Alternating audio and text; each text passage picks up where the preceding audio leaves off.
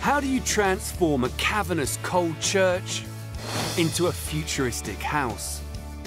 Or turn dilapidated old barns into stylish family homes? From industrial workshops to ancient windmills, this series follows brave homeowners. Initially, when we took it on, it was just falling apart. As they take on the seemingly impossible challenges. That isn't going to happen until next year, never mind 3 weeks' time. It's absolutely barreling down. Of transforming historic structures never built to be lived in. We explore the master crafts and ingenious modern design it takes to build an impossible house. It's another bit of history saved. In this episode, a creative couple. I think. Maybe a hat instead, yeah. There we go. Yeah. Perfect. Battle crumbling brickwork. The original wall has come away from the chapel. On a shoestring budget. The carcass was 150 quid. We bought the sink for 50 quid. Magpie here. Recruiting friends and neighbours. Pears, these are absolutely They're amazing. beautiful. We're going to owe lots of people lots of time doing things after we've finished. To help them transform this historic chapel. Oh my God! Into their dream home. Hey! Gosh, it's much more beautiful than I realised.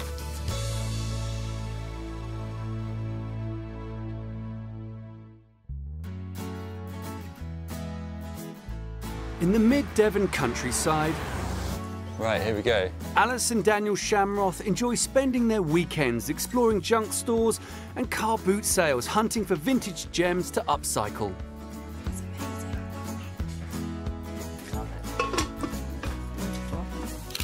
This resourceful couple met in 2008 and married 6 years later. Alice is a professional photographer. You get somewhere like this and you think, oh, I might find something amazing today. While Daniel, also known as Shammy, makes a living as a musician. Together, they're skilled in the art of spotting a bargain. Yeah, 30 quid each. those are great. So we've got that and that. So just those two. 250 for both. Lovely, All right? yep. Now they're hoping to put their creative talents to good use on their biggest find yet. After living together for nearly 10 years, they're leaping onto the property ladder for the very first time. Their first house will be their greatest upcycle project yet. They plan to transform this mid-19th century chapel into their perfect pad. This is where we enter the kind of heart of the chapel. Got a nice height here, nice and light. The chapel's last service was held in the summer of 2015. Alice and Shammy bought the building 2 years later. A home to us is being able to have an inspiring space that we wake up every morning and feel that we want to be creative in, that we want to have a family in. As soon as we walked through the door, we both completely fell in love with it.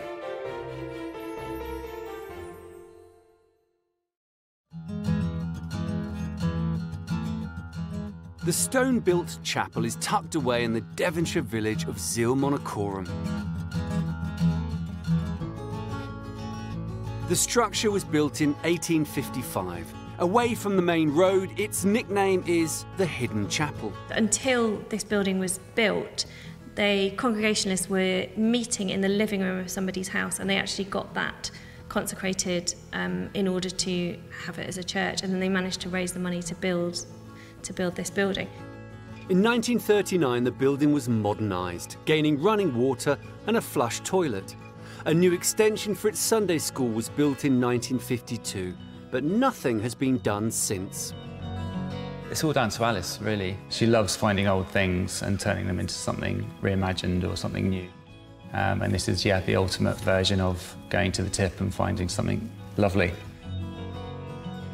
After years of neglect, this chapel is going to need all of their creative problem solving to turn it into a home.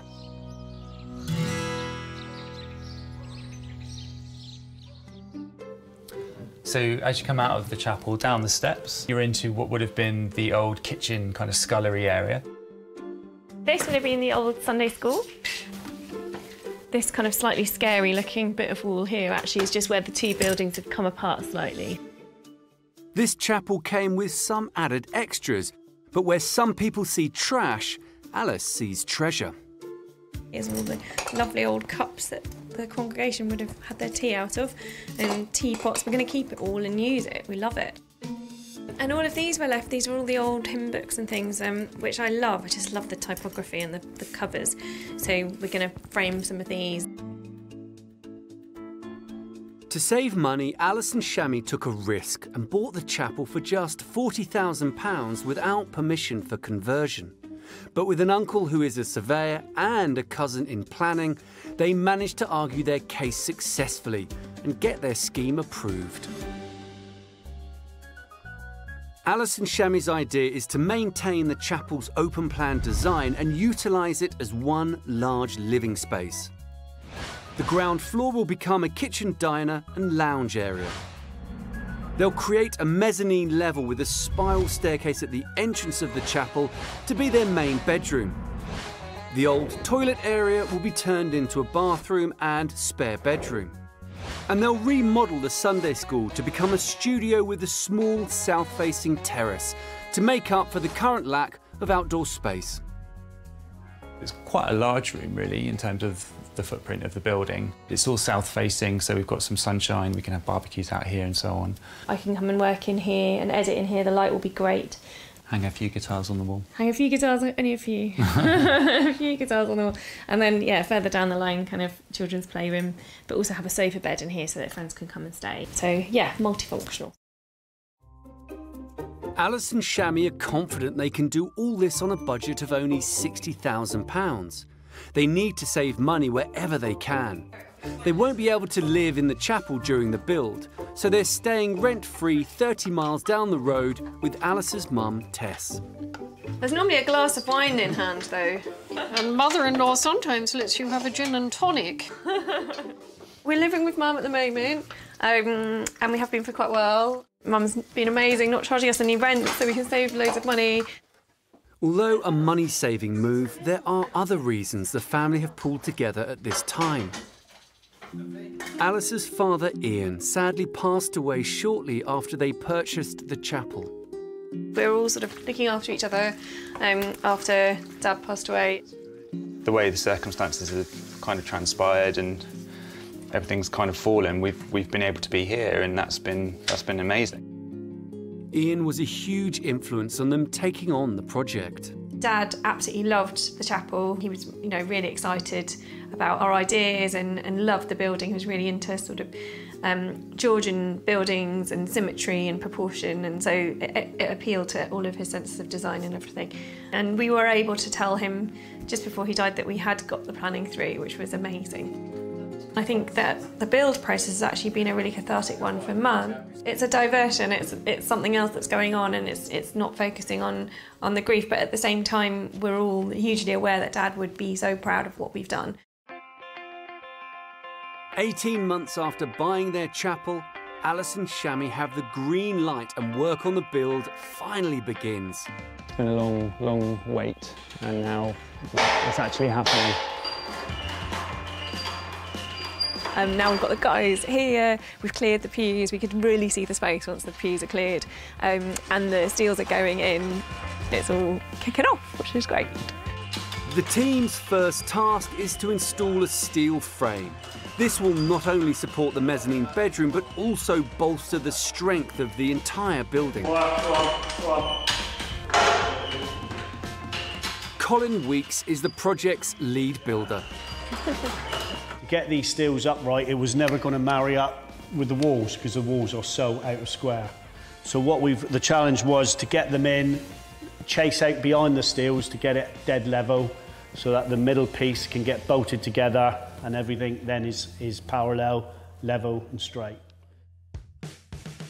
Colin and his team must install 4 steel beams to support the new mezzanine floor.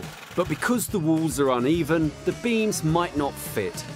Also, an old tie bar that holds up the 164-year-old walls is in their way. Colin must weld the ends of the old bar to the new steel supports, then cut the bar and hope their new steels can take the weight of the massive stone walls. Transforming this old relic into a home is not going to be easy. They're always a challenge, not like a new build. When you build it from scratch, you're building it upright, you're building it square. This is just a completely different challenge altogether. The steel beams must sit perfectly level, or the mezzanine floor will sit at an angle.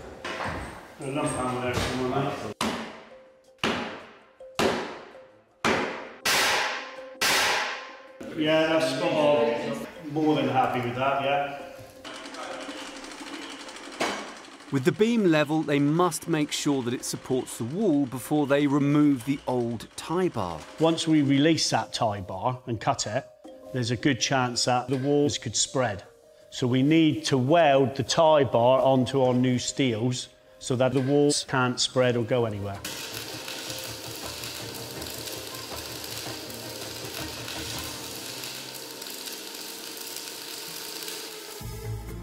It's time to find out if the new steel beams are doing their job supporting the building. They're about to snip off the tie bar, and fingers crossed, when they snip it, the whole walls don't fall down.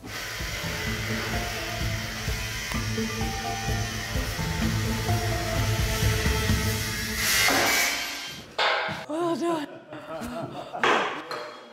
Look at that. We should use that for something. With the chapel still standing, the interior begins to take shape.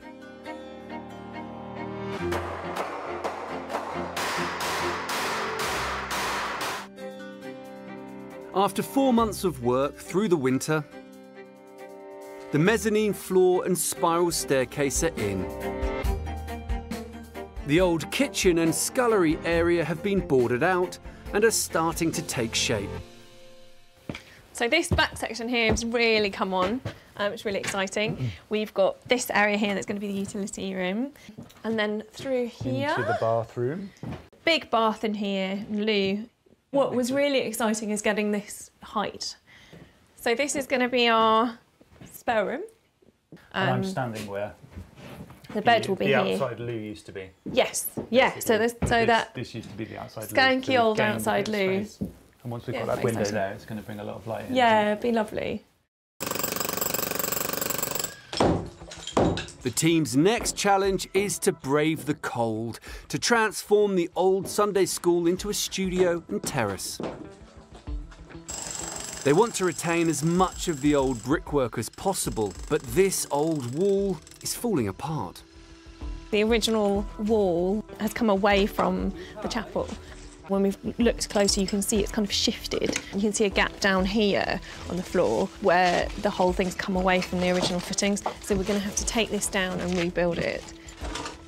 Stabilising the wall will take extra time and money. Attempting to transform this historic structure on a limited budget is ambitious. The problems are starting to snowball. It is the way it goes. It's the nature of old buildings, but it is a few hundred quid here, a few hundred quid there, things we weren't expecting.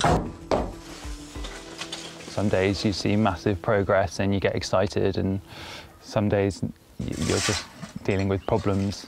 But a problem shared is a problem halved, and today they're rallying the troops. The challenge? To paint the chapel's huge 160 square metres of interior wall space.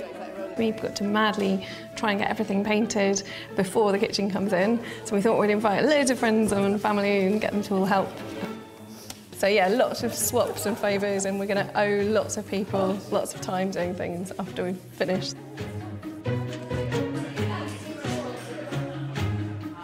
Just to see the whole space starting to turn white, it's just really opened it up, hasn't it?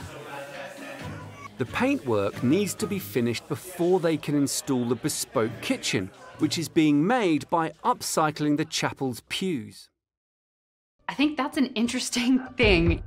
This one piece will make 52 layers. Watch on mobile devices or the big screen. All for free. No subscription required.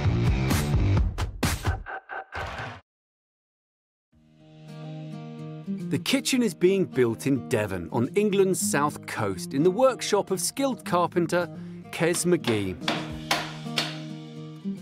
He's a good friend of Alison Shammy's and has taken on the challenge of transforming the old chapel pews into handmade kitchen cabinets and worktops to retain the chapel's heritage. I can definitely see their sort of dream and their creative side.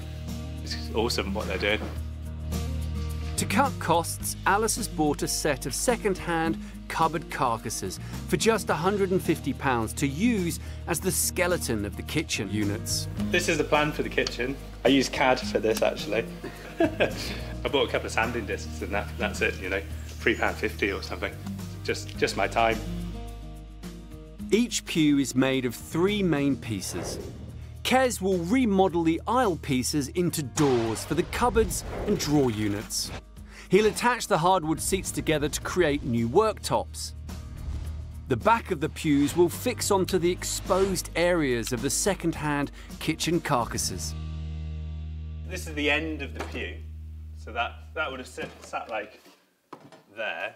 You wouldn't really want that in your kitchen, would you? But you just wait for the miracles. This isn't a job for the faint-hearted.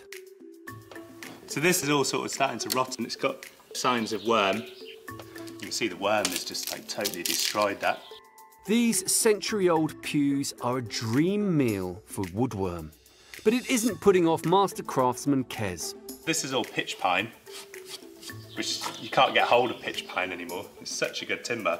Like, if you look at the grain on this, so you've got the winter growth here, which is that tight, sort of darker grain, which is full of the resin. Then you've got the spring and summer growth. It's like a history book, really, a tree like that. First, Kes must cut the old pew end down to size, so it fits over the second-hand units. That's it, simple as, it comes apart. Those get slotted out. That can all be cleaned up now. All the rot's gone, totally perfect. Alice wants dark wood cabinets, so Kes is using an innovative approach to achieve the right look. It's called yakisugi. Good for a winter's day.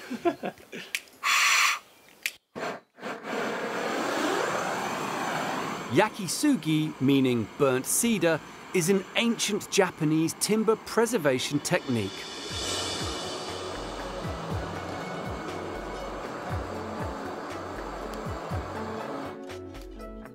There we go. You can see all the resin, look here, bubbling out. This is why this timber's so durable. Yakisugi was fashionable throughout 17th century Japan, but its origins date back even further. The Haruji Buddhist temple near Nara in Japan is home to the earliest existing example of the technique. It can be seen in the temple's 5-story, 100-foot pagoda, which dates back to 711 and is the world's oldest wooden structure. Doesn't matter how much you blowtorch it, the more you blowtorch it, the more this burns away. And the deeper you go, the more character you're going to get out of the timber. Kes sands the charred pitch pine back to give the old pews a new lease of life. So that is a cupboard. That is a door cupboard. We fit these ones back in. This plane's probably be about as old as the pew. And these ones just slide straight back in there. Ta-da! One cupboard door. All it needs is 2 hinges and a handle. That's it. And that, you've got a cupboard. Better than it used to look. 1 cupboard down, 10 to go. These are some drawers which I've turned from the pew seats. I've worked on kitchens which people have paid like 70 grand for a kitchen. And it's like, are you serious? You know, this has cost nothing. And it just shows that this kitchen will be totally unique. No one else will have a kitchen like this and it's free. apart from a bit of labour.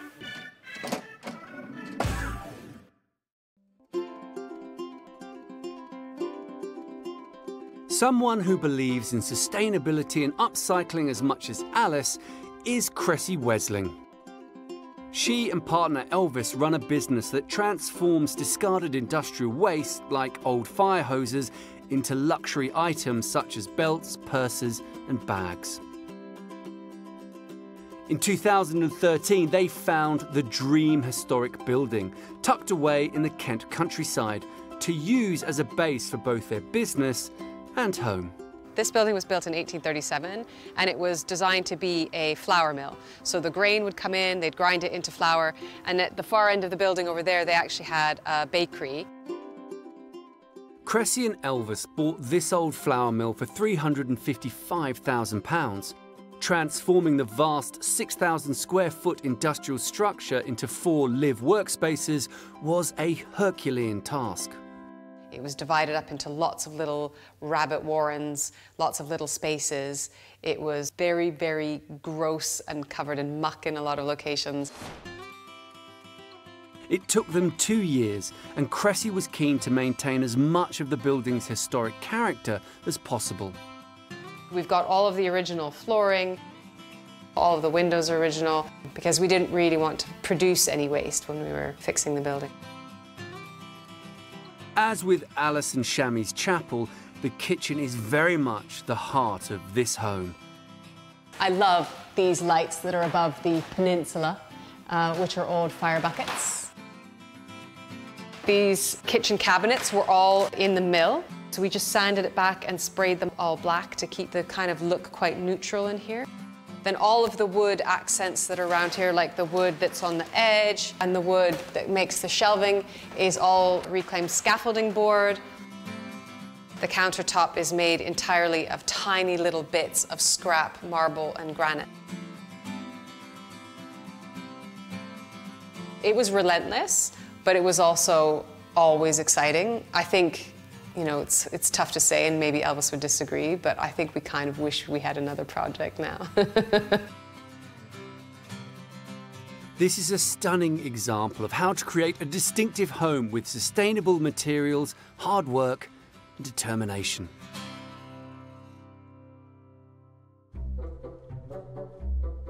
In Devon, Alice and Shammy are celebrating a major milestone in the transformation of their chapel.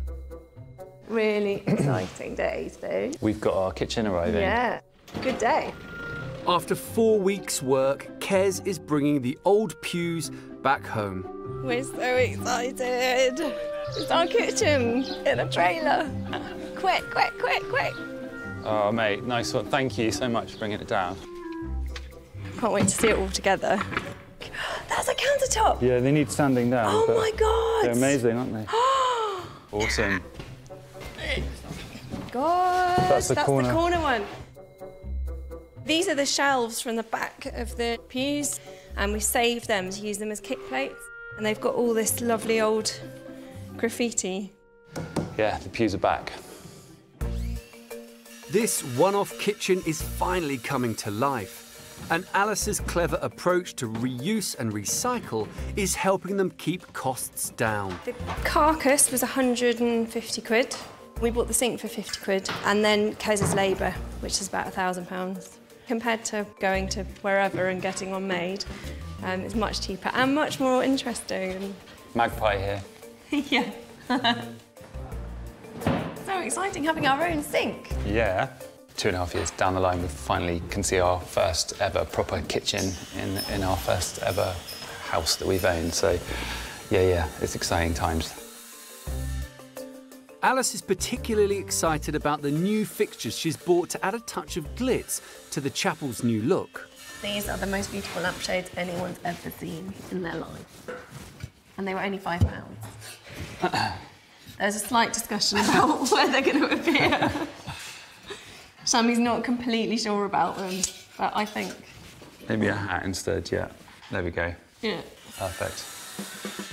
It's all systems go as the kitchen takes shape. Have you got 3 of these? Got 3 of these, yeah. Okay. Or three of something, if we're not sure about them. The creative sparks are flying. And then the fairy lights are going along that pole, aren't they? Yeah, that's fine. You can always put a controller on it so they can twinkle. It's all getting very gold and twinkly. I'm not sure what's going on. Designing your own home is a challenge. Making the best use of space can be difficult, but it also gives you the chance to innovate and create something unique and very personal. These are some amazing radiators that came from Plymouth Naval College originally. They were originally £550 for 3, and we went to see them and fell in love with them, but we said we can't pay that, I'm really sorry. But I haggled. Slowly over time, I wore her down. £300, £100 each. So that's really, really good, because ones half this size go for about that normally. The interior of the chapel will remain an open-plan space, with the addition of a mezzanine-level bedroom, which will be accessed by a spiral staircase. Moving furniture into the bedroom would mean trying to fit it up the narrow stairway, which wouldn't work. So Alice has come up with a clever solution. She's found 2 semicircular vintage window frames online for £60. They're welding these together to create a circle and fitting it into a frame. The window will be hinged, enabling it to swing open so they can hoist furniture up into the mezzanine space. The task of installing the feature window rests on the shoulders of good friends Mark and Alan. Now it's getting to that point where we're using our friends with bespoke skills. Using our friends. We've run out of money, so we've got to use we're exploiting our friends. To try and keep the build on budget, Alice and Shami are striking deals to pay their friends in creative ways. Done lots of swaps for wedding photography with people and making websites and all of those sort of trades and barters kind of coming into play now, aren't they? Yeah. So yeah, we're going to still have a lot of things to do when we've finished and go and help people with their projects, but it's really nice, yeah, kind of having people around us that we know and love. Mark and Alan need to anchor the wooden window frame firmly into the wall. It'll weigh around 70 kilos once the glass is installed. There's a lot of weight on this window, and the window's going to swing right out across the room, so we want to make sure, you know, the whole thing is well supported, basically. Mark and Alan have devised an ingenious solution to make sure that Alice's idea doesn't come crashing down. We went for gate hinges because obviously we know that they can carry the load. Got a steel brace, we're going to fix that, through bolt it, then we know for sure that no accidents will happen. While the boys get on with the window installation, Alice and Shami inspect progress on the transformation of the old Sunday school into a studio. The bifolds went in a couple of weeks ago. Yep. Really exciting. But it suddenly made this room look bigger. There was this kind of false ceiling in there, which was very low and oppressive.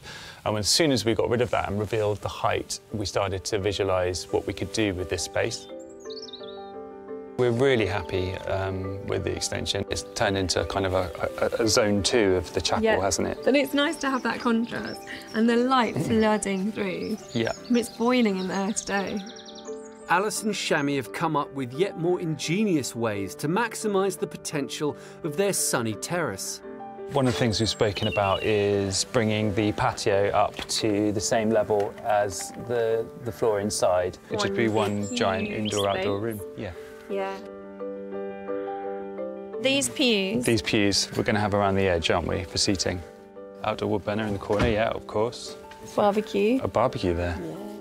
We want to obviously utilise this amazing view and keep as much of that as possible, but still have a bit of privacy. It's lovely. Yeah. We'll just enjoy that every day.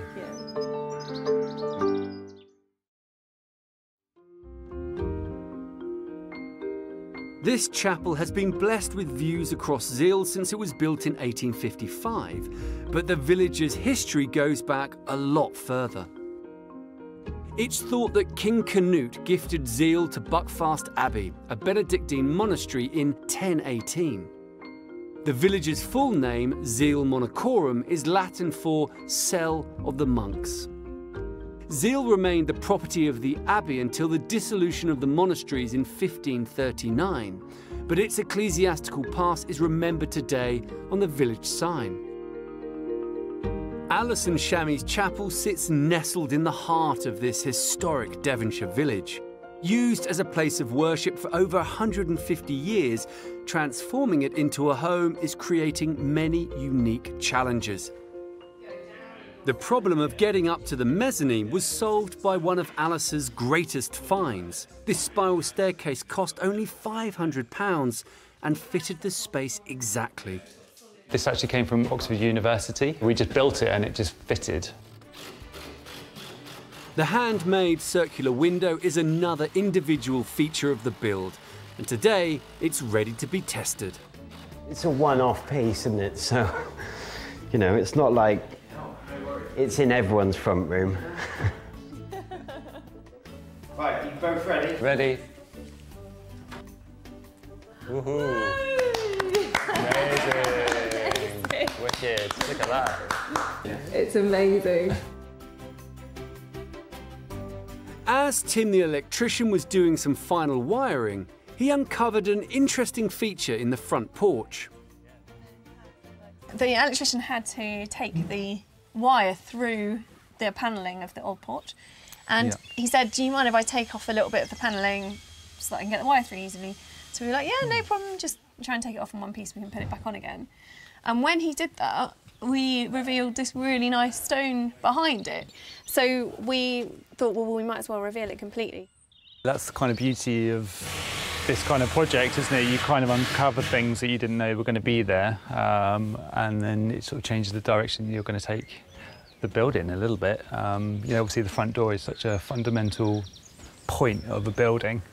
It's the first thing you see, you know, when you're coming through the doors. So we want it to look in keeping with the period. Eager to see what lies behind the rest of the panelling, they waste no time tearing it down. Whoa, look at that. Oh my God. Hey. Yeah. Oh, yeah. Whoa.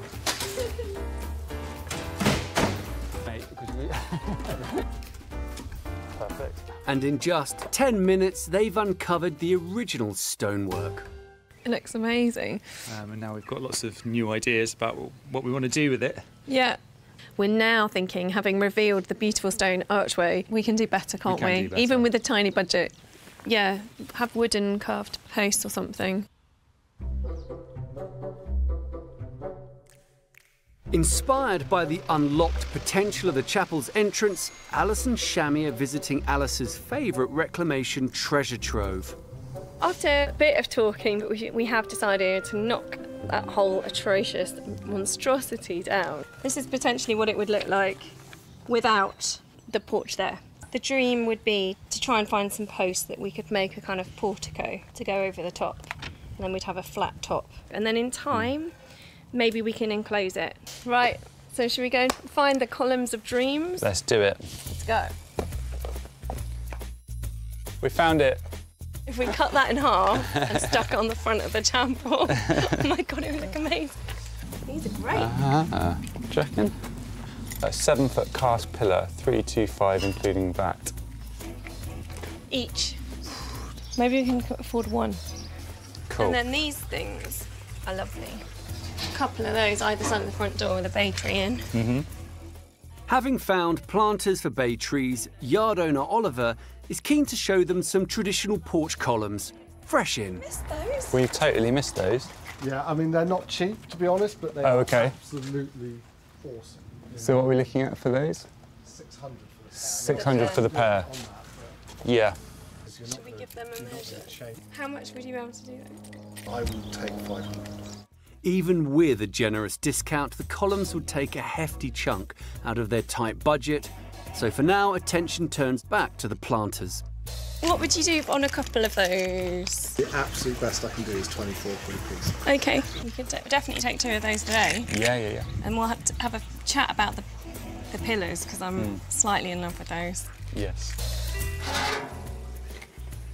That one's similar. That one. Some more over there. Oh, there's one.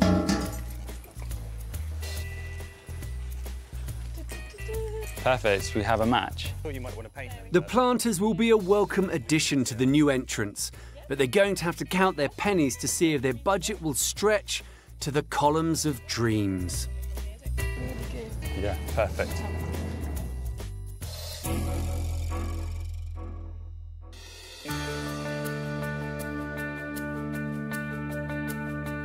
It's been over 2.5 years since Alice and Shammy bought their 19th century chapel in the mid-Devon village of Zeal Monacorum, and 15 months since they started work on it.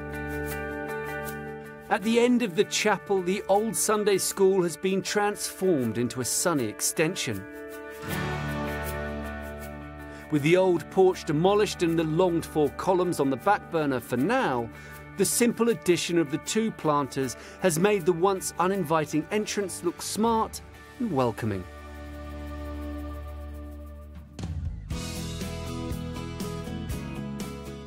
Inside, Alice and Shammy have completely reconfigured what was a large, cold, empty space into zoned and practical living areas that really show off this couple's creative talents. That's what we loved when we first opened the doors, was the sense of space and the height and the light. All thanks to those large chapel windows that let the sun flood in from all angles. But it's this couple's attention to detail that's turned this once derelict chapel into a home. Alice's bargain radiators and a wood burner make a real statement and transform this once cold space into somewhere warm and cosy. The heat rises up, so it gets hot up there. The bedroom gets nice and cosy, but then it sort of filters down.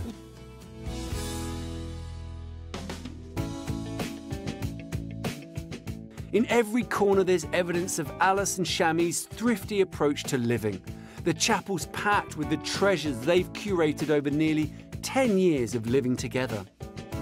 When your back's against the wall and you haven't got a huge budget, it does force you to be creative. Yeah, we've used everything that we possibly can, and things that we haven't managed to use yet, we've got in storage to turn into shelves in the future, or wardrobes when we've got more money.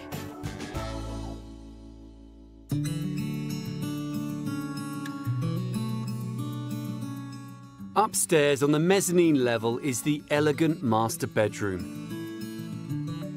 Beyond that, there's a simple yet chic ensuite.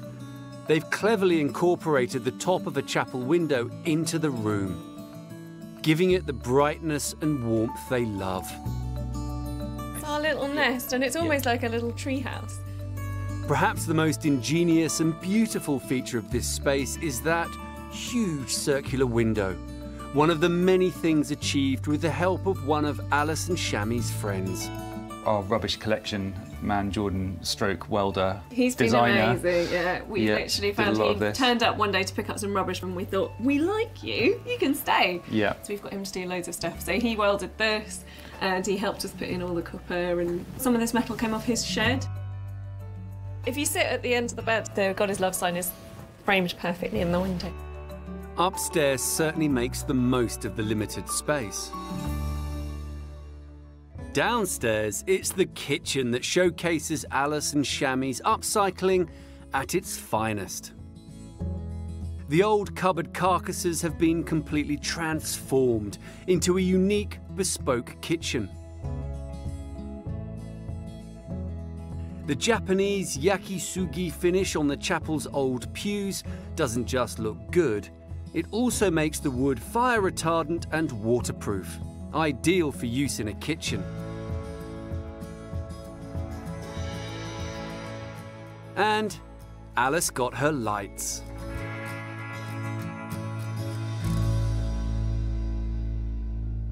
There's plenty more to see in the rear extension.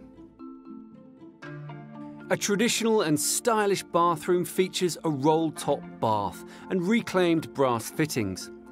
Stairs lead down to the new, bright studio, opening to an enclosed terrace with a stunning view. This was the original Sunday school room. We've kept the height. Now we've got a really usable studio space. Removing the end of the old Sunday school and repurposing it as a terrace beautifully connects the inside to the outside with the help of large bifolding doors.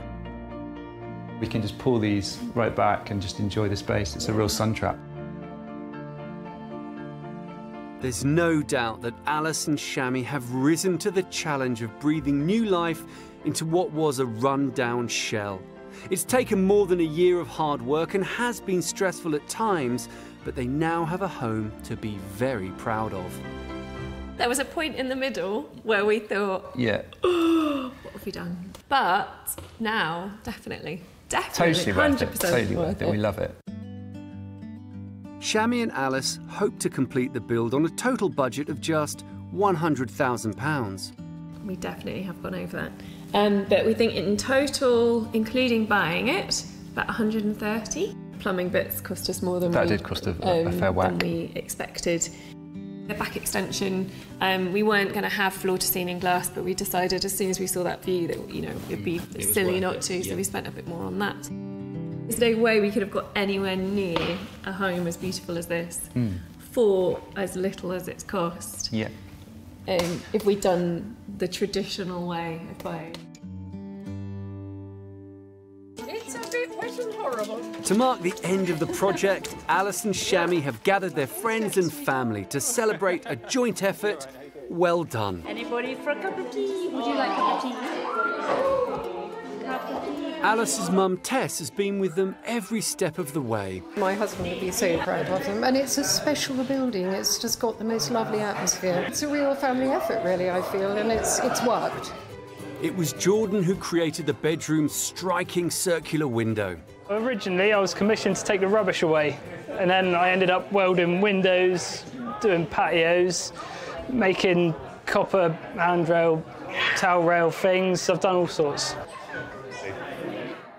Neighbour Graham has also played a key part in the build. Plastered the ceiling, made the doors, hung the doors. We're a village, we help each other. I'm hoping they'll join the Skittles team. It was a building site not that long ago, and they've done an incredible job. I think everybody should be really proud of the whole thing. Let's do a big cheers to the chapel and